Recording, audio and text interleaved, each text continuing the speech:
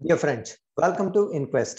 So ಈ ಒಂದು ತರಗತಿಯಲ್ಲಿ ನಾವು 28ನೇ ಡಿಸೆಂಬರ್ 2021ರ ಪ್ರಚಲಿತ ಘಟನೆಗಳ ಪಾರ್ಟ್ 1 ನ ಡಿಸ್ಕಸ್ ಮಾಡ್ತಾ ಇದ್ದೀವಿ. ಸೊ ಈ ಎಲ್ಲ ಪ್ರಚಲಿತ ಘಟನೆಗಳನ್ನ ಇಲ್ಲಿ ಕಾಣ್ತಾ ಇರ್ತಕ್ಕಂತ ಎಲ್ಲ ದಿನಪತ್ರಿಕೆಗಳಿಂದ ನಾವು ಸೋರ್ಸ್ ಮಾಡಿರ್ತೀವಿ along with PIB. So at the end of the presentation we will have given Inquest challenge quiz. So ಈ ಒಂದು ಕ್ವಿಜ್ ಅಲ್ಲಿ ಪಾರ್ಟಿಸಿಪೇಟ್ ಮಾಡಿ ಸರಿಯಾದ ಉತ್ತರ ಕೊಟ್ರೆ so we going to acknowledge your names in the next presentation. ಈ ಎಲ್ಲ ಚಟುವಟಿಕೆಗಳು ನಿಮ್ಮ ಎಲ್ಲ ಸ್ಪರ್ಧಾತ್ಮಕ ಪರೀಕ್ಷೆಗಳಿಗೆ ಉಪಯುಕ್ತವಾಗಿರುತ್ತೆ. ಮತ್ತೆ ಡಿಸ್ಕಷನ್ ಅಂಡ್ ಕಂಟೆಂಟ್ ಎರಡೂ ಕೂಡ ಕನ್ನಡ ಮತ್ತು ಇಂಗ್ಲಿಷ್ ಎರಡೂ ಭಾಷೆಗಳಲ್ಲಿ ಇರುತ್ತೆ. ಇದರ PDF ನ ಕೂಡ ನೀವು ಕಮೆಂಟ್ ಸೆಕ್ಷನ್ ಅಲ್ಲಿ ಲಿಂಕ್ ಕೊಟ್ಟಿರ್ತೀವಿ. ಸೊ PDF ಕೂಡ ನೀವು ಡೌನ್ಲೋಡ್ ಮಾಡ್ಕೊಳ್ಬಹುದಾಗಿರುತ್ತೆ. ಹಾಗಿದ್ರೆ ಈ ಒಂದು ಪಾರ್ಟ್ 1 ಡಿಸ್ಕಷನ್ ನ ಇಂಡೆಕ್ಸ್ ನೋಡೋದಾದ್ರೆ ಸೊ ಮೊದಲನೇ ಆರ್ಟಿಕಲ್ ನಾವು ಇನಾಗ್ಯುರೇಷನ್ of hydro power project. So ಜಲ ವಿದ್ಯುತ್ ಯೋಜನೆಗಳ ಉದ್ಘಾಟನೆ ಬಗ್ಗೆ ಒಂದು ಅಪ್ಡೇಟ್ ಇರುತ್ತೆ. ಯಾವ ಸ್ಟೇಟ್ ಅಲ್ಲಿ ಉದ್ಘಾಟನೆ ಆಗಿದೆ, ಆ ಪ್ರಾಜೆಕ್ಟ್ಸ್ ಹೆಸರೇನು, ಯಾವ ನದಿಗಳು ಈ ಪ್ರಾಜೆಕ್ಟ್ಸ್ ಗೆ ಲಿಂಕ್ ಆಗಿರುತ್ತೆ. ಸೊ ಈ ಎಲ್ಲಾ ಮಾಹಿತಿಯನ್ನ ಈ ಒಂದು ಆರ್ಟಿಕಲ್ ಅಲ್ಲಿ ಡಿಸ್ಕಸ್ ಮಾಡೋಣ. So this is very very important article. So second article ಬಂದು this is related to ministry of transport and highways ಗೆ ಸಂಬಂಧಪಟ್ಟ ಒಂದು ಆರ್ಟಿಕಲ್ ಆಗಿರುತ್ತೆ. ಸೊ ಇದರ ಪ್ರಕಾರ ಈ ಮ್ಯಾನುಫ್ಯಾಕ್ಚರಿಂಗ್ ಸೆಕ್ಟರ್ ಗೆ ಒಂದು ಇನ್ಸ್ಟ್ರಕ್ಷನ್ ಕೊಟ್ಟಿರ್ತಾರೆ. ಅದೇನು ಅಂದ್ರೆ manufacturing of flex fuel vehicles and flex fuel strong hybrid vehicles ಅಂದ್ರೆ ಫ್ಲೆಕ್ಸ್ ಇಂಧನ ವಾಹನಗಳು ಮತ್ತು ಫ್ಲೆಕ್ಸ್ ಇಂಧನ ಸ್ಟ್ರಾಂಗ್ ಹೈಬ್ರಿಡ್ ಎಲೆಕ್ಟ್ರಿಕ್ ವೆಹಿಕಲ್ಸ್ ಗಳ ತಯಾರಿಕೆಗೆ ಗವರ್ನಮೆಂಟ್ ಆಫ್ ಇಂಡಿಯಾ ಅಥವಾ the ministry of transport and highways ಒಂದು ಡೆಡ್ ಲೈನ್ ಕೊಟ್ಟಿರುತ್ತೆ. ಸೊ ಈ ಒಂದು ಆರ್ಟಿಕಲ್ ಅಲ್ಲಿ ನಾವು ಈ FFV ಅಂದ್ರೆ ಏನು, FFV SHEV ಅಂದ್ರೆ ಏನು, ಸೊ ಇದರ ಸಂಪೂರ್ಣ ಮಾಹಿತಿಯನ್ನ ತಿಳ್ಕೊಳ್ಳೋಣ. ಸೊ ಯಾಕೆ ಈ ಒಂದು ಡೆಡ್ ಲೈನ್ ಕೊಟ್ಟಿದ್ದಾರೆ ಅನ್ನೋದನ್ನು ಕೂಡ ನಾವು ಸಂಪೂರ್ಣವಾಗಿ ಡಿಸ್ಕಸ್ ಮಾಡೋಣ. Article number 3 is related to PLI scheme ಅಥವಾ PLI ಯೋಜನೆ ಅಂತ ಕರಿತೀವಿ. ಸೊ PLI ಅಂದ್ರೆ ಏನು, ಇದು ಯಾವ ಸೆಕ್ಟರ್ ಗೆ ಸಂಬಂಧಪಟ್ಟಿದ್ದು, ಇದರಿಂದ ಏನ್ ಎನ್ಕರೇಜ್ ಮಾಡ್ತಾ ಇದ್ದಾರೆ, ಇದೆಲ್ಲ ಮಾಹಿತಿಯನ್ನ ನಾವು ಈ ಆರ್ಟಿಕಲ್ ಅಲ್ಲಿ ಡಿಸ್ಕಸ್ ಮಾಡೋಣ. So before going in to all these articles, so these are the answers for Inquest challenge number 41. Question number 1 answer D is the correct answer, and question number 2 answer C is the correct answer. And we appreciate Srinivas, Mahesh, Kallesh, Rekha, Veerasheva, Arshita and Savitri for giving correct answers. Savitri ore, so just give us the codes D and C anta kottidre sakagittu. So there is no need to write so much of the text. So thank you very much for your participation. So with this, let's get into the first article. So hydro power projects inauguration. So ಜಲ ವಿದ್ಯುತ್ ಯೋಜನೆಗಳ ಉದ್ಘಾಟನೆ ಬಗ್ಗೆ ಒಂದು article ಇರುತ್ತೆ. So ಎಲ್ಲಿ ಈ ಜಲ ವಿದ್ಯುತ್ ಯೋಜನೆಗಳು ಉದ್ಘಾಟನೆ ಆಗಿದೆ ಅನ್ನೋದನ್ನ ತಿಳ್ಕೊಳ್ಳೋದಕ್ಕಿಂತ ಮುಂಚೆ let us find out the significance of this ಇನಾಗ್ಯುರೇಷನ್. So ಇದರ ಒಂದು ಪ್ರಾಮುಖ್ಯತೆಯನ್ನ ತಿಳ್ಕೊಳ್ಳೋದಾದ್ರೆ, C in the year 2016 India had set a target ಅಂದ್ರೆ 2016ರಲ್ಲಿ ಭಾರತ ಒಂದು ಗುರಿಯನ್ನ ಹೊಂದಿರುತ್ತೆ. ಆ ಗುರಿ ಏನು ಅಂದ್ರೆ 2030 ಅಷ್ಟೊತ್ತಿಗೆ ಅಂದ್ರೆ by the year 2030 40% of R electricity ಏನಿರುತ್ತೆ ಅಥವಾ ಎನರ್ಜಿ ಅಂತ ನಾವೇನ್ ಕರಿತೀವಿ, that has to be from non fossil energy ಅಂತ ಕರಿತೀವಿ, ಎನರ್ಜಿ ಸೋರ್ಸ್ ಅಂತ ಕರಿತೀವಿ. ಅಂದ್ರೆ ಪಳೆಯುವಳಿಕೆ ರಹಿತ ಇಂಧನ ಮೂಲದಿಂದ 40% ವಿದ್ಯುತ್ ಸಾಮರ್ಥ್ಯವನ್ನು ನಾವು 2030ರ ವೇಳೆಗೆ ಅಚೀವ್ ಮಾಡಬೇಕು ಅಂತ ಒಂದು ಗುರಿಯನ್ನ ಇಟ್ಕೊಂಡಿರ್ತೀವಿ. ಯಾಕಂದ್ರೆ ಅಟ್ ಪ್ರೆಸೆಂಟ್ ನಾವು ಅಪ್ರಾಕ್ಸಿಮೇಟ್ಲಿ ಅರೌಂಡ್ 70% ಆಫ್ ದಿ ವಿದ್ಯುತ್ ನಾವು ಕೋಲ್ ಇಂದ ಪ್ರೊಡ್ಯೂಸ್ ಮಾಡ್ತಾ ಇದೀವಿ. ಅಂಡ್ ವಿ ನೋ ದಟ್ ಕೋಲ್ ಇಂದ ಯಾವಾಗ ಪ್ರೊಡ್ಯೂಸ್ ಮಾಡ್ತೀವಿ ಇದರಿಂದ ಗ್ರೀನ್ ಹೌಸ್ ಗ್ಯಾಸಸ್ ರಿಲೀಸ್ ಆಗುತ್ತೆ, ಅದರಿಂದ ಗ್ಲೋಬಲ್ ವಾರ್ಮಿಂಗ್ ಜಾಸ್ತಿ ಆಗುತ್ತೆ. ಸೊ ಇದನ್ನ ಕಡಿಮೆ ಮಾಡ್ಲಿಕ್ಕೆ ಈ ಒಂದು ನಾನ್ ಫಾಸಿಲ್ ಎನರ್ಜಿ ಸೋರ್ಸಸ್ ಅಥವಾ ಪಳೆಯುವಳಿಕೆ ರಹಿತ ಇಂಧನ ಮೂಲದಿಂದ 40% ವಿದ್ಯುತ್ ನ ತಯಾರಿ ಮಾಡ್ಲಿಕ್ಕೆ 2030ರ ವೇಳೆಗೆ ನಮ್ಮ ಗುರಿಯನ್ನ ಇಟ್ಕೊಂಡಿದ್ವಿ. ಬಟ್ ಫಾರ್ಚುನೇಟ್ಲಿ ಈ ಒಂದು ಗುರಿಯನ್ನ 2021ರ ನವೆಂಬರ್ಗೆ ನಾವು ಅಚೀವ್ ಮಾಡಿರ್ತೀವಿ. So we achieve this target by 2021 November. So ಇದಕ್ಕೆ ಇನ್ನೂ ಹೆಚ್ಚಿನ ಪುಷ್ಟಿ ಕೊಡ್ಲಿಕ್ಕೆ 2 ಹೈಡ್ರೋ ಪವರ್ ಪ್ರಾಜೆಕ್ಟ್ಸ್ ನ ಇನಾಗ್ರೇಟ್ ಮಾಡಿರ್ತಾರೆ. ಯಾವ ಸ್ಟೇಟ್ ಅಲ್ಲಿ ಅಂದ್ರೆ ಹಿಮಾಚಲ್ ಪ್ರದೇಶ್ ಸ್ಟೇಟ್ ಅಲ್ಲಿ 2 ಹೈಡ್ರೋ ಎಲೆಕ್ಟ್ರಿಕ್ ಪ್ರಾಜೆಕ್ಟ್ಸ್ ನ ಇನಾಗ್ರೇಟ್ ಮಾಡಿರ್ತಾರೆ. ಸೊ ಅವುಗಳ ಹೆಸರು ಯಾವುದು ಅಂದ್ರೆ number 1 is called as ಲುಹ್ರಿ stage 1 hydro power project ಅಂತ ಕರಿತೀವಿ. ಎರಡನೇದನ್ನ ನಾವು ದೌಲಾಸಿದ್ ಹೈಡ್ರೋ ಪವರ್ ಪ್ರಾಜೆಕ್ಟ್ ಅಂತ ಕರಿತೀವಿ. ಸೊ ಒಂದು ಲುಹ್ರಿ ಅಂತ ಒಂದು ಜಲವಿದ್ಯುತ್ ಯೋಜನೆ, ಎರಡನೇದು ದೌಲಾಸಿದ್ ಜಲವಿದ್ಯುತ್ ಯೋಜನೆ ಅಂತ ಕರಿತೀವಿ. ಹಾಗಿದ್ರೆ ಲುಹ್ರಿ ಸ್ಟೇಜ್ 1 ಬಗ್ಗೆ ಹೆಚ್ಚು ಮಾಹಿತಿ ತಿಳ್ಕೊಳ್ಳೋದಾದ್ರೆ ಇದರ ವಿದ್ಯುತ್ ಜನರೇಷನ್ ಕೆಪಾಸಿಟಿ ಎಷ್ಟಿರುತ್ತೆ ಅಂದ್ರೆ 210 ಮೆಗಾವ್ಯಾಟ್ಸ್ ಅಷ್ಟು ಎನರ್ಜಿನ ಇದು ಉತ್ಪಾದನೆ ಮಾಡ್ತಕ್ಕಂಥ ಸಾಮರ್ಥ್ಯವನ್ನ ಹೊಂದಿರುತ್ತೆ. ಇದನ್ನ ಯಾವ ನದಿಯನ್ನ ಯೂಸ್ ಮಾಡಿಕೊಂಡು ಈ ಹೈಡ್ರೋ ಎಲೆಕ್ಟ್ರಿಕ್ ಪ್ರಾಜೆಕ್ಟ್ ನ ಸ್ಟಾರ್ಟ್ ಮಾಡ್ತಾ ಇದ್ದಾರೆ ಅಂದ್ರೆ ಸಟ್ಲೆಜ್ ರಿವರ್ ಅಥವಾ ಸಟ್ಲೆಜ್ ನದಿಯನ್ನ ಇಲ್ಲಿ ಉಪಯೋಗಿಸ್ಕೊಳ್ತಾರೆ. ಇದರ ಎಕ್ಸಾಕ್ಟ್ ಲೊಕೇಶನ್ ಹೇಳೋದಾದ್ರೆ it comes near ನೀರತ್ village. So ಇದನ್ನ ನೀರತ್ ಹಳ್ಳಿ ಬಳಿ ಕಟ್ತಾ ಇದ್ದಾರೆ. ಸೊ ಇದು ಯಾವ ಡಿಸ್ಟ್ರಿಕ್ಟ್ಸ್ ಅಲ್ಲಿ ಬರುತ್ತಂದ್ರೆ ಶಿಮ್ಲಾ ಮತ್ತೆ ಕುಲು. ಸೊ ಶಿಮ್ಲಾ ಮತ್ತೆ ಕುಲು ಬಾರ್ಡರ್ ಅಲ್ಲಿ ಈ ಸಟ್ಲೆಜ್ ನದಿ ಹರಿಯುತ್ತೆ. ಸೊ ಆ ಒಂದು ಬಾರ್ಡರ್ ಪ್ರದೇಶದಲ್ಲಿ ಈ ಒಂದು ಪ್ರಾಜೆಕ್ಟ್ ನ ಡೆವಲಪ್ ಮಾಡ್ತಾ ಇದ್ದಾರೆ. ಅದಕ್ಕೆ ಸೊ ಇದನ್ನ ನಾವು ಶಿಮ್ಲಾ ಮತ್ತೆ ಕುಲು ಎರಡು ಡಿಸ್ಟ್ರಿಕ್ಟ್ ನ ಇಲ್ಲಿ ನಾವು ಮೆನ್ಷನ್ ಮಾಡಿರ್ತೀವಿ. ಸೊ ಶಿಮ್ಲಾ ಮತ್ತೆ ಕುಲು ಅಲ್ಲಿ ಬರ್ತಾ ಇರ್ತಕ್ಕಂಥ ಪ್ರಾಜೆಕ್ಟ್ ಆಗಿರುತ್ತೆ. ಸೊ ಇದರ ಎಲೆಕ್ಟ್ರಿಸಿಟಿ ಜನರೇಷನ್ ಎನರ್ಜಿ ಎಷ್ಟಿರುತ್ತೆ ಅಂದ್ರೆ 758 ಮಿಲಿಯನ್ ವೋಲ್ಟ್ಸ್ ಅಷ್ಟು ಮಿಲಿಯನ್ ಯೂನಿಟ್ಸ್ ಅಷ್ಟು ಇದು ಎನರ್ಜಿನ ಪ್ರೊಡ್ಯೂಸ್ ಮಾಡುತ್ತೆ. ಹಾಗಿದ್ರೆ ಪ್ರೀವಿಯಸ್ ಸ್ಲೈಡ್ ಅಲ್ಲಿ ನಾವು 210 ಮೆಗಾವ್ಯಾಟ್ಸ್ ಅಂತ ಕರೆದಿದ್ವಿ, ಬಟ್ ಇಲ್ಲಿ we call it as 750 million units ಅಂತ ಕರಿತೀವಿ. ನಾವು what is the difference between megawatts and million units? So ಇಲ್ಲಿ ನೋಡಬಹುದು, megawatt is the unit of power and million unit is the unit of energy. So you can see the difference. So ಒಂದು power ಗೆ unit ಆಗಿರುತ್ತೆ, ಇನ್ನೊಂದು ಎನರ್ಜಿಗೆ ಕೊಟ್ಟಿರ್ತಕ್ಕಂಥ unit ಆಗಿರುತ್ತೆ. So ಇದನ್ನ inaugurate ಮಾಡಲಾಗಿದೆ. ಸೊ ಇದು expected to become operational by January 2026. So 2026 ಜನವರಿ ಅಷ್ಟೊತ್ತಿಗೆ ಇದು ಕಾರ್ಯರೂಪಕ್ಕೆ ಬರ್ತಕ್ಕಂಥ ಸಾಧ್ಯತೆ ಇದೆ. ನಾವು what is the benefit to the nation? So ರಾಷ್ಟ್ರಕ್ಕೆ ಇದರಿಂದ ಆಗ್ತಕ್ಕಂಥ ಲಾಭ ಏನು ಅಂದ್ರೆ 750 ಮಿಲಿಯನ್ ಯೂನಿಟ್ಸ್ ಆಫ್ ಎನರ್ಜಿ ನಮ್ಮ ದೇಶಕ್ಕೆ ಸಿಗಬಹುದಾಗಿರ್ತಕ್ಕಂಥ ವಿದ್ಯುತ್ ಶಕ್ತಿಯ ಒಂದು ಸಾಮರ್ಥ್ಯ ಆಗಿರುತ್ತೆ. ಅದಾದ್ಮೇಲೆ the imbalance that we have with respect to solar and wind power, ಈ ಸೌರ ಮತ್ತು ಪವನ ಶಕ್ತಿಯಿಂದ ಇರ್ತಕ್ಕಂಥ ಇಂಬ್ಯಾಲೆನ್ಸ್ ಏನಿರುತ್ತೆ, ಯಾಕಂದ್ರೆ ಈ ಸೌರ ಮತ್ತು ಪವನ ಶಕ್ತಿಯಿಂದ ನಾವು ಕನ್ಸಿಸ್ಟೆಂಟ್ ಆಗಿ ಎನರ್ಜಿನ ಎಕ್ಸ್ಪೆಕ್ಟ್ ಮಾಡ್ಲಿಕ್ಕೆ ಸಾಧ್ಯ ಇಲ್ಲ. ಸೊ ಆ ಒಂದು ಇಂಬ್ಯಾಲೆನ್ಸ್ ನ ಬ್ಯಾಲೆನ್ಸ್ ಮಾಡ್ಲಿಕ್ಕೆ ಈ ಹೈಡ್ರೋ ಎಲೆಕ್ಟ್ರಿಕ್ ಪ್ರಾಜೆಕ್ಟ್ ನಮ್ಗೆ ಸಹಾಯ ಮಾಡುತ್ತೆ. ಸೊ ಇದು ಈ ಒಂದು ಹೈಡ್ರೋ ಎಲೆಕ್ಟ್ರಿಕ್ ಪ್ರಾಜೆಕ್ಟ್ ಈ ಸೌರ ಮತ್ತು ಪವನ ಶಕ್ತಿಯ ಮಧ್ಯಂತರ ಸ್ವಭಾವದ ಮೇಲೆ ಗ್ರಿಡ್ ಅನ್ನು ಸಮತೋಲನ ಮಾಡಿಸ್ಲಿಕ್ಕೆ ಇದು ಪ್ರಮುಖ ಪಾತ್ರವನ್ನ ವಹಿಸುತ್ತೆ. ಅದಕ್ಕಿಂತ very very important that is with respect to our environment ಏನು ಅಂದ್ರೆ every year, so carbon dioxide emission ಏನಿದೆ that will be reduced by 6.1 lakh tons annually. ಅಂದ್ರೆ ಒಂದು ವರ್ಷಕ್ಕೆ ಕಾರ್ಬನ್ ಡೈಆಕ್ಸೈಡ್ ಹೊರಸೂಸುವಿಕೆ ಏನಿರುತ್ತೆ ವಾರ್ಷಿಕವಾಗಿ 6.1 ಲಕ್ಷ ಟನ್ ಅಷ್ಟು ಕಡಿಮೆ ಮಾಡ್ತಕ್ಕಂಥ ಕೆಪಾಸಿಟಿ ಇರುತ್ತೆ. So very very important point for your ಎಸೆ. So next ಎರಡನೇ ಪ್ರಾಜೆಕ್ಟ್ ನ ನಾವು ದೌಲಾ ಸಿದ್ ಹೈಡ್ರೋ ಎಲೆಕ್ಟ್ರಿಕ್ ಪ್ರಾಜೆಕ್ಟ್ ಅಂತ ಕರಿತೀವಿ. ಇದರ ಕೆಪಾಸಿಟಿ ಎಷ್ಟು ಅಂದ್ರೆ 66 ಮೆಗಾವ್ಯಾಟ್. ಸೊ ಇದು ಸ್ವಲ್ಪ ಕಡಿಮೆ ಇರುತ್ತೆ ಕಂಪೇರ್ಡ್ ಟು ಉಹ್ರಿಗಿಂತ ಕಡಿಮೆ ಇರುತ್ತೆ. ಸೊ ಇದನ್ನ ಯಾವ ರಿವರ್ ಯೂಸ್ ಮಾಡ್ಕೊಂಡು ಕಟ್ತಾ ಇದಾರೆ ಅಂದ್ರೆ ಬಿಯಾಸ್ ನದಿಯನ್ನ ಯೂಸ್ ಮಾಡ್ಕೊಳ್ತಾ ಇದ್ದಾರೆ. ಎಕ್ಸಾಕ್ಟ್ ಲೊಕೇಶನ್ ಬಂದು ದೌಲಾ ಸಿದ್. ಸೊ ಯಾವ ಡಿಸ್ಟ್ರಿಕ್ಟ್ ಅಂದ್ರೆ ಅಮೀರ್ಪುರ್ ಡಿಸ್ಟ್ರಿಕ್ಟ್ ಅಲ್ಲಿ ಇದನ್ನ ಕನ್ಸ್ಟ್ರಕ್ಷನ್ ಮಾಡ್ತಾ ಇದ್ದಾರೆ. ಸೊ ಎಲೆಕ್ಟ್ರಿಸಿಟಿ ಜನರೇಷನ್ ಬಂದು 304 ಮಿಲಿಯನ್ ಯೂನಿಟ್ಸ್ ಅಷ್ಟು ಇದು ಎನರ್ಜಿನ ಜನರೇಟ್ ಮಾಡುತ್ತೆ. ಸೊ ಎಕ್ಸ್ಪೆಕ್ಟೆಡ್ ಆಪರೇಷನ್ ಬಂದು ನವೆಂಬರ್ 2025 ಅಷ್ಟೊತ್ತಿಗೆ ಇದು ಕಾರ್ಯರೂಪಕ್ಕೆ ಬರ್ತಕ್ಕಂಥ ಸಾಧ್ಯತೆ ಇದೆ. ಸೊ ಹಾಗಿದ್ರೆ ಈ ಒಂದು ಸೆಕೆಂಡ್ ಪ್ರಾಜೆಕ್ಟ್ ಇಂದ ಆಗ್ತಕ್ಕಂಥ ಬೆನಿಫಿಟ್ ಏನು ಅಂದ್ರೆ 304 ಮಿಲಿಯನ್ ಯೂನಿಟ್ಸ್ ಅಷ್ಟು ಎನರ್ಜಿ ನಮ್ಗೆ ಲಭ್ಯ ಆಗುತ್ತೆ. So second benefit is same as the first benefit. Third benefit, annually carbon dioxide emission 1.9 lac tons ಅಷ್ಟು ಕಡಿಮೆ ಆಗುತ್ತೆ. ಸೊ 1.9 ಲಕ್ಷ ಟನ್ಗಳಷ್ಟು ಕಾರ್ಬನ್ ಡೈಆಕ್ಸೈಡ್ ಹೊರಸೂಸುವಿಕೆ ಪ್ರತಿ ವರ್ಷ ಈ ಒಂದು ಪ್ರಾಜೆಕ್ಟ್ ಇಂದ ಕಡಿಮೆ ಆಗಲಿದೆ. ಹಾಗಿದ್ರೆ ಈ ಒಂದು ಹಿಮಾಚಲ ಪ್ರದೇಶದಲ್ಲಿ ಬರ್ತಕ್ಕಂಥ ನದಿ ವ್ಯವಸ್ಥೆಗಳನ್ನ ನೋಡೋಣ. ಅದಾದ್ಮೇಲೆ ಈ ಪ್ಲೇಸಸ್, ಈ ಹೈಡ್ರೋ ಎಲೆಕ್ಟ್ರಿಕ್ ಪ್ರಾಜೆಕ್ಟ್ಸ್ ನ ಮಾಡ್ತಾ ಇರ್ತಕ್ಕಂಥ ಎಕ್ಸಾಕ್ಟ್ ಪ್ಲೇಸಸ್ ನ ನಾವು ಮ್ಯಾಪ್ ಅಲ್ಲಿ ಮಾರ್ಕ್ ಮಾಡ್ತಾ ಬಂದ್ಬಿಡೋಣ. So this is the map of India as you all know. So ಈ ರೆಡ್ ಕಲರ್ ಇರೋದನ್ನ ನಾವು ಹಿಮಾಚಲ್ ಪ್ರದೇಶ್ ಅಂತ ಕರಿತೀವಿ. ಸೊ ಈ ಹಿಮಾಚಲ್ ಪ್ರದೇಶನ ಇಲ್ಲಿ ನಾವು ಎಲಾಬ್ರೇಟ್ ಮಾಡಿರ್ತೀವಿ. ಸೊ ಹಿಮಾಚಲ್ ಪ್ರದೇಶ್ಗೆ ನಾರ್ತ್ ಅಲ್ಲಿ you can see Jammu and Kashmir here, and West ಅಲ್ಲಿ ನಾವು ಪಂಜಾಬ್ ನ ನೋಡ್ಬೋದು, ಮತ್ತೆ ಸೌತ್ ಅಲ್ಲಿ ಹರಿಯಾಣ ಮತ್ತೆ ಉತ್ತರ ಪ್ರದೇಶ್ ಬರುತ್ತೆ, ಮತ್ತೆ ಈಸ್ಟ್ ಅಲ್ಲಿ ಚೈನಾ ಬರುತ್ತೆ. So that is actually Tibet ಬರುತ್ತೆ. ಸೊ ಈ ಹಿಮಾಚಲ ಪ್ರದೇಶಕ್ಕೆ ಸಂಬಂಧಪಟ್ಟಂತೆ ನಮಗೆ 4 ರಿವರ್ಸ್ ಗೊತ್ತಿರಬೇಕು. ಒಂದು ಇಲ್ಲಿ ಚೆನಾಬ್ ನೀವು ನೋಡ್ತಾ ಇದ್ದೀರಾ.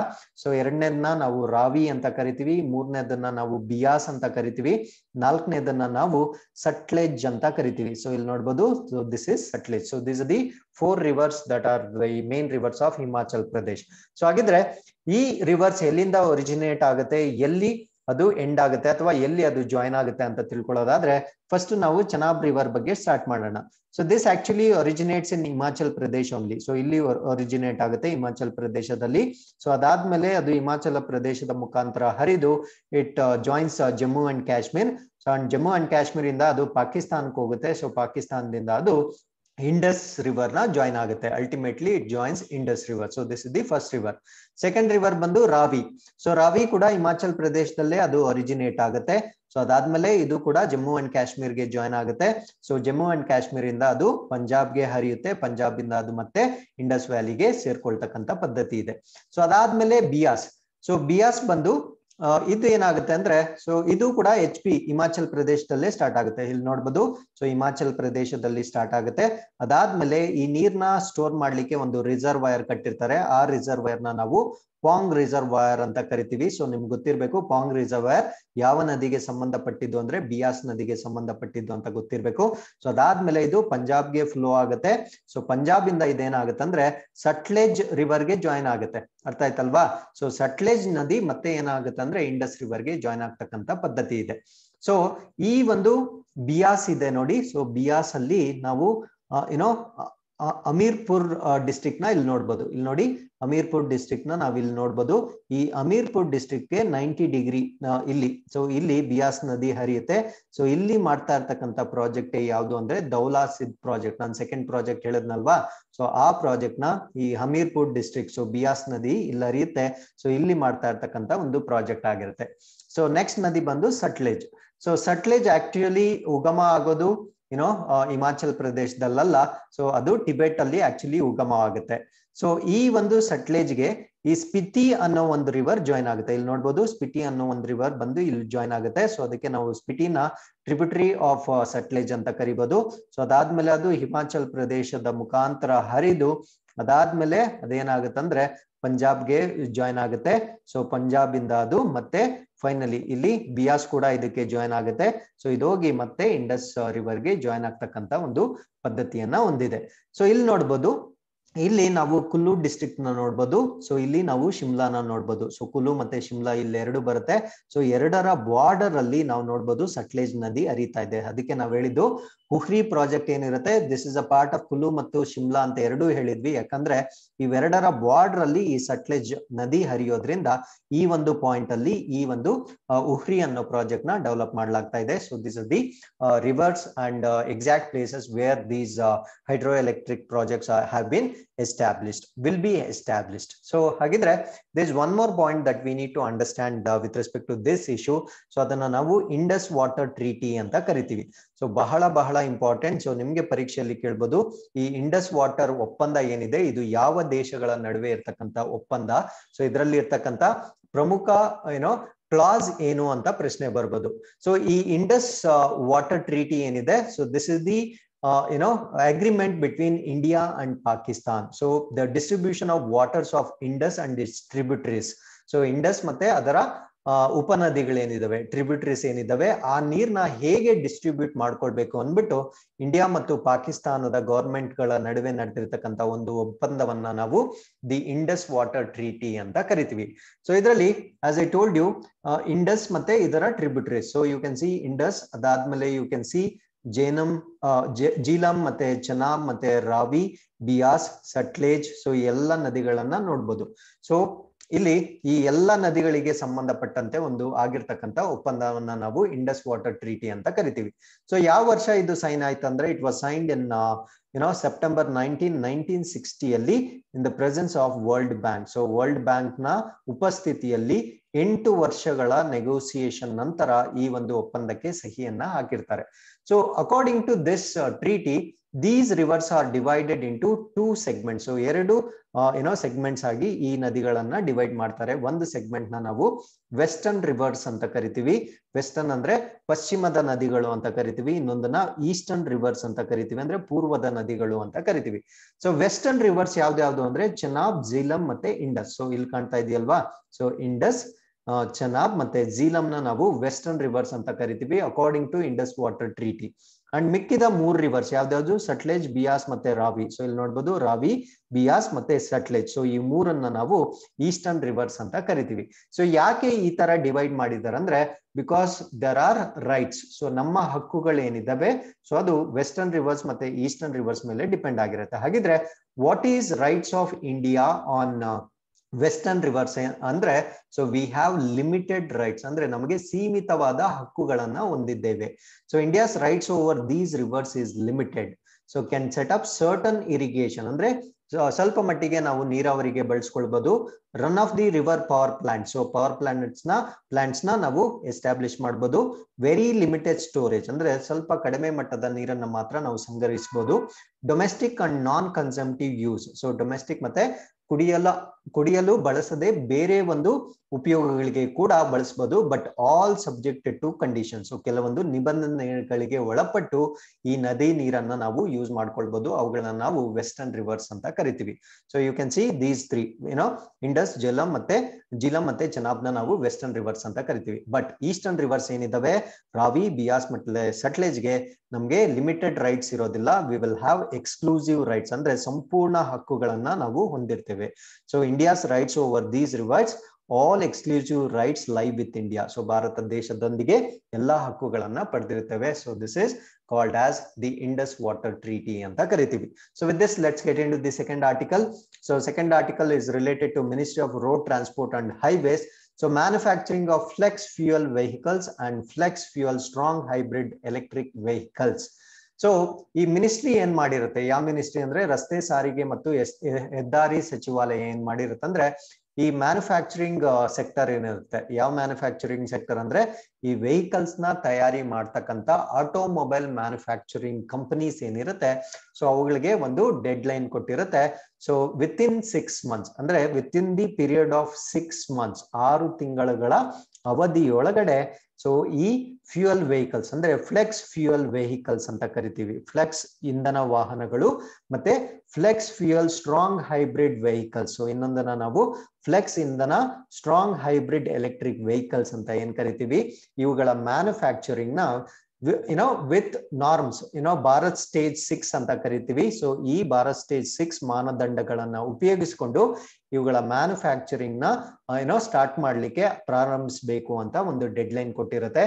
ಸೊ ಇದರ ಮೇನ್ ಪರ್ಪಸ್ ಏನು ಅಂದ್ರೆ ಈ ಒಂದು ಗ್ಲೋಬಲ್ ವಾರ್ಮಿಂಗ್ ಏನಿದೆ ಅದನ್ನ ಕಡಿಮೆ ಮಾಡ್ತಕ್ಕಂಥದ್ದು, ಅದು ಒಂದು ರೀಸನ್ ಆಗಿದ್ರೆ, ಇನ್ನೊಂದು ನಮ್ಮ ಅಗ್ರಿಕಲ್ಚರಲ್ ಸೆಕ್ಟರ್ ಏನಿದೆ ಅಂದ್ರೆ ರೈತರಿಗೆ ನೆರವಾಗ್ತಕ್ಕಂತ ಒಂದು ಇನಿಷಿಯೇಟಿವ್ ಆಗಿರುತ್ತೆ. ಯಾಕೆ ರೈತರಿಗೂ ಮತ್ತೆ ಇದಕ್ಕೆ ಏನ್ ಸಂಬಂಧ ಅಂದ್ರೆ ಈ ಒಂದು ಎಥನಾಲ್ ನ ಯೂಸ್ ಮಾಡ್ತಾರೆ. ಸೊ ಈ ಒಂದು ಫ್ಲೆಕ್ಸ್ ವೆಹಿಕಲ್ಸ್ ನ ಪ್ರಿಪೇರ್ ಮಾಡ್ಲಿಕ್ಕೆ ಅಥವಾ ಮ್ಯಾನುಫ್ಯಾಕ್ಚರ್ ಮಾಡುವಾಗ ಎಥನಾಲ್ ನ ಫ್ಯೂಯಲ್ ಆಗಿ ಯೂಸ್ ಮಾಡಬಹುದು.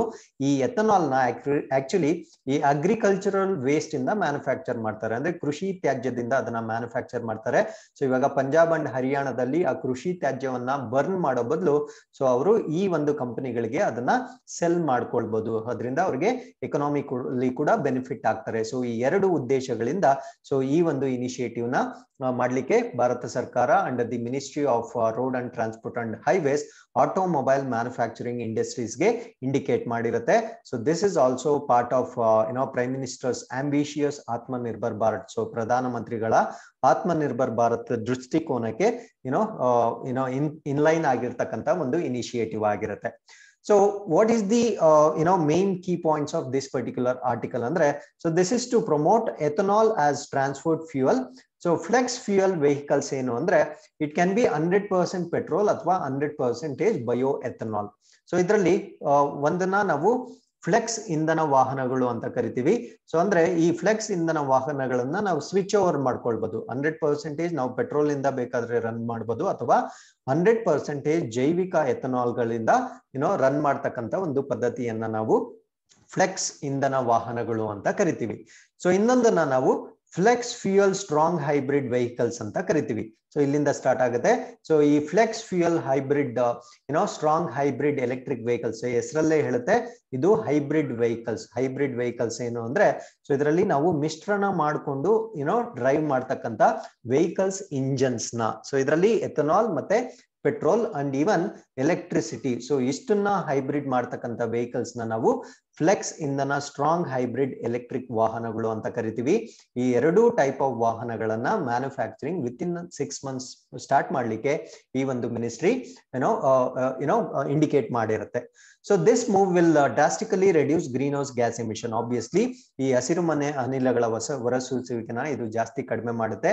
ಅಂಡ್ ವೆಲ್ ಟು ವೀಲ್ ಅಂತ ಕರಿತೀವಿ. ಅಂದ್ರೆ ಈ ವೆಲ್ ಅಂದ್ರೆ ಬಾವಿ, ವೀಲ್ ಅಂದ್ರೆ ವಾಹನ. ಅಂದ್ರೆ ವೆಲ್ ಏನಿದೆ, ಈ ಇಂಧನ ತಯಾರಿ ಆಗ್ತಕ್ಕಂಥ ಅಥವಾ ದೊರಿತಕ್ಕಂಥ ಬಾವಿ ಏನಿದೆ, ಅಲ್ಲಿಂದ ಹಿಡಿದು ವೆಹಿಕಲ್ಸ್ ನ ನಾವೇನು ಟ್ರಾನ್ಸ್ಪೋರ್ಟೇಷನ್ ಯೂಸ್ ಮಾಡ್ತಾ ಇದ್ದೀವಿ ಅಲ್ಲಿಯವರೆಗೂ ಏನಾಗುತ್ತೆ ಅಂದ್ರೆ ಈ ಹಸಿರು ಮನೆ ಅನಿಲ ಹೊರಸೂಸುವಿಕೆನ ಕಡಿಮೆ ಮಾಡ್ತಕ್ಕಂಥದ್ದು ಇದರ ಉದ್ದೇಶವಾಗಿರುತ್ತೆ.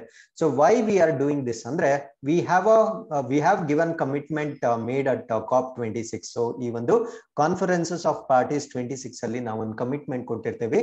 So that is to reduce the total projected carbon emission by 1 billion tons by 2030. ಅಂದ್ರೆ 2030ರ ವೇಳೆಗೆ ಒಟ್ಟು ಇಂಗಾಲದ ಹೊರಸೂಸುವಿಕೆಯನ್ನು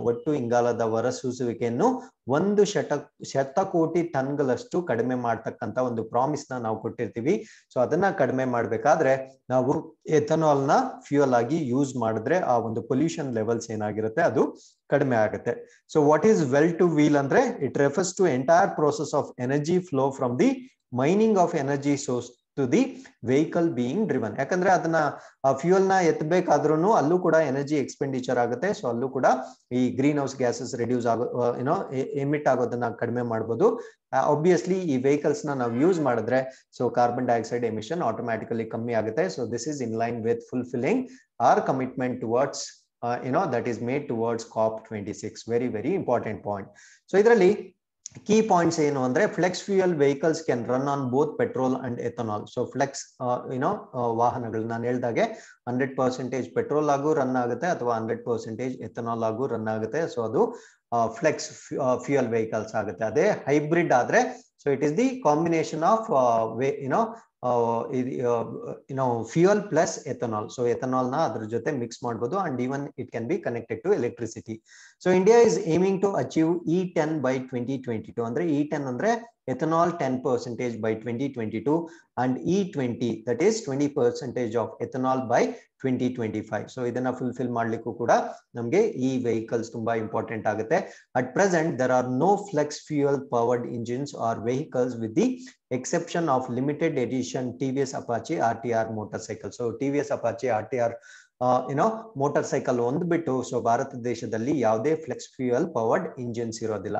but one of the problems ಏನು ಅಂದ್ರೆ ದಿಸ್ ಎಥನಾಲ್ ಇಸ್ ಹೈಗ್ರೋಸ್ಕೋಪಿಕ್ ಅಂದ್ರೆ ಇಟ್ ಅಬ್ಸಾರ್ಬ್ಸ್ ವಾಟರ್. ಸೊ ನೀರನ್ನ ಅದು ಅಬ್ಸಾರ್ಬ್ ಮಾಡ್ಕೊಳ್ಳೋದ್ರಿಂದ so it has the tendency to absorb moisture and make it difficult to store in pure form. So ಅದನ್ನ purest form ಅಲ್ಲಿ store ಮಾಡ್ಕೊಳ್ಳೋದು ಕಷ್ಟ ಆಗುತ್ತೆ. ಸೊ ಅದಾದ್ಮೇಲೆ ನಮ್ಮ ಫ್ಯೂಯಲ್ ಟ್ಯಾಂಕ್ ಏನಾಗುತ್ತೆ ಸೊ ವಾಟರ್ ಅಬ್ಸಾರ್ಪ್ಷನ್ ಆಗೋದ್ರಿಂದ ರಸ್ಟ್ ಅಥವಾ ತುಕ್ಕು ಹಿಡಿಯೋ ಚಾನ್ಸಸ್ ಕೂಡ ಇರುತ್ತೆ. So this are the additional points that you should know with respect to this article. So with this let us come to the third news. What is PLI scheme? How will it make India Atmanirbhar? So PLI ಯೋಜನೆ ಅಂದ್ರೇನು, ಇದು ಹೇಗೆ ಭಾರತವನ್ನು ಆತ್ಮನಿರ್ಭರ್ ಮಾಡುತ್ತದೆ? So PLI ಅಂದ್ರೆ ಇದನ್ನ ನಾವು performance linked incentive ಅಂತ ಕರಿತೀವಿ, ಕಾರ್ಯಕ್ಷಮತೆ ಲಿಂಕ್ಡ್ ಇನ್ಸೆಂಟಿವ್ ಅಂತ ಕರಿತೀವಿ. ಸೊ ಈ ಒಂದು ಯೋಜನೆ ಮಾಡ್ತಾ ಇರ್ತಕ್ಕಂಥದ್ದು ಈ ಮ್ಯಾನುಫ್ಯಾಕ್ಚರಿಂಗ್ ಇಂಡಸ್ಟ್ರೀಸ್ ಏನಿರುತ್ತೆ ಅದು ಹೇಳ್ತೀನಿ ಯಾವ್ಯಾವ ಇಂಡಸ್ಟ್ರೀಸ್ಗೆ ಇಲ್ಲಿ ಪ್ರಿಫರ್ ಮಾಡ್ತಾ ಇದ್ದಾರೆ ಅಂದ್ರೆ ಸೊ ಇಲ್ಲಿ ಏನ್ ಮಾಡ್ತಾರೆ ಅಂದ್ರೆ ಅವರು ಇನ್ಸೆಂಟಿವ್ಸ್ ಕೊಡ್ತಾರೆ. ಅಂದ್ರೆ ಈ ಸಹಾಯ ಧನ ಅಂತ ಅಥವಾ ಪ್ರೋತ್ಸಾಹ ಧನ ಅಂತ ಏನ್ ಹೇಳ್ತೀವಿ. ಸೊ ಆ ಇನ್ಸೆಂಟಿವ್ಸ್ ನ ಕೊಡೋದ್ರ ಮುಖಾಂತರ ಅವರ ಪ್ರೊಡಕ್ಟಿವಿಟಿ ಏನಾಗುತ್ತೆ ಅದನ್ನ ಎನ್ಹಾನ್ಸ್ ಮಾಡೋ ತರ ನೋಡ್ಕೊಳ್ತಾರೆ. ಸೊ ಇದರಲ್ಲಿ ಟೋಟಲ್ 14 ಪ್ರಾಜೆಕ್ಟ್ಸ್ ಇದಾವೆ. ಸೊ 14ರಲ್ಲಿ ಇವಾಗ ರೀಸೆಂಟ್ ಆಗಿ ಸ್ಟಾರ್ಟ್ ಮಾಡ್ತಾ ಇರ್ತಕ್ಕಂಥದ್ದು ಯಾವುದು ಅಂದ್ರೆ production of semi conductors. So semi ಕಂಡಕ್ಟರ್ಗಳ ಉತ್ಪಾದನೆಗೆ ಈ PLI ಅಂದ್ರೆ ಪರ್ಫಾರ್ಮೆನ್ಸ್ ಲಿಂಕ್ಡ್ ಇನ್ಸೆಂಟಿವ್ಸ್ ಕೊಡ್ಲಿಕ್ಕೆ ಡಿಸೈಡ್ ಮಾಡಿರ್ತಾರೆ. The 14th PLI to be introduced since April 2020 is this. So ಇದು 14th PLI ಆಗಿರುತ್ತೆ. ಯಾವುದು ಅಂದ್ರೆ ಸೆಮಿ ಕಂಡಕ್ಟರ್ಗಳ ಉತ್ಪಾದನೆ 14ನೇ PLI ಯೋಜನೆ ಅಡಿಯಲ್ಲಿ ಬರ್ತಕ್ಕಂಥ ಪ್ರಾಡಕ್ಟ್ಸ್ ಆಗಿರುತ್ತೆ. ಸೊ ಫಸ್ಟ್ ಸಚ್ ಸ್ಕೀಮ್ ನಿಮ್ಗೆ ಯಾವ್ದಾದ್ರು ಎಕ್ಸಾಮ್ ಅಲ್ಲಿ PLI ಅಲ್ಲಿ ಸೊ ಫಸ್ಟ್ ಸ್ಕೀಮ್ ಯಾವುದು ಅಂತ ಏನಾದ್ರು ಕೇಳಿದ್ರೆ you should know it is smart phone company. So smart phone ಕಂಪನಿಗಳಿಗೆ ಇದರ ಮೊದಲ ಯೋಜನೆಯನ್ನ ಘೋಷಣೆ ಮಾಡಿತ್ತು. ಸೊ ಹಾಗಿದ್ರೆ ವಾಟ್ ಈಸ್ PLI ಅಂದ್ರೆ So it is some of government incentives directly linked to manufacturing performance. ಅಂದ್ರೆ ಉತ್ಪಾದನಾ ಕಾರ್ಯಕ್ಷಮತೆಗೆ ನೇರವಾಗಿ ಸಂಬಂಧಿಸಿದ ಸರ್ಕಾರಿಯ ಪ್ರೋತ್ಸಾಹದ ಮೊತ್ತವಾಗಿದೆ. ಸೊ ನಾವು ಉತ್ಪಾದನೆ ಜಾಸ್ತಿ ಮಾಡಿದ್ರೆ ಸೊ ಆಟೋಮ್ಯಾಟಿಕಲಿ ಏನಾಗುತ್ತೆ ಅಂದ್ರೆ ಆ ಒಂದು ಇನ್ಸೆಂಟಿವ್ಸ್ ನ ಕೂಡ ಜಾಸ್ತಿ ಮಾಡ್ತಾರೆ.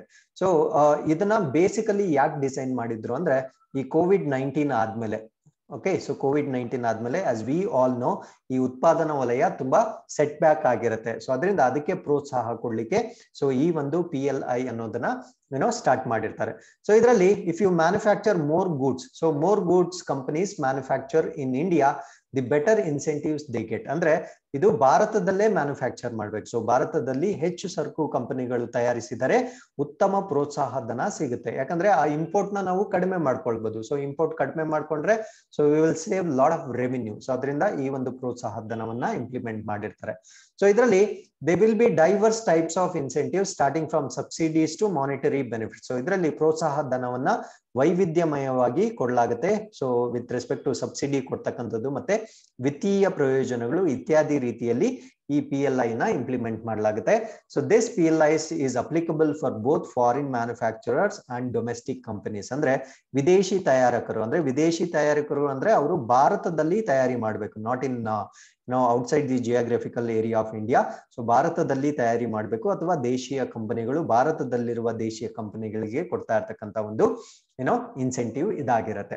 So in all the government will spend 3,46,827 crore on 14 PLI schemes. So ಎಲ್ಲ 14 PLI ಗಳಿಗೆ ಭಾರತ ಸರ್ಕಾರವು 3,46,827 ಕೋಟಿಗಳಷ್ಟು ಹಣವನ್ನ ಇದಕ್ಕೆ ಮಂಜೂರು ಮಾಡಿರ್ತಾರೆ.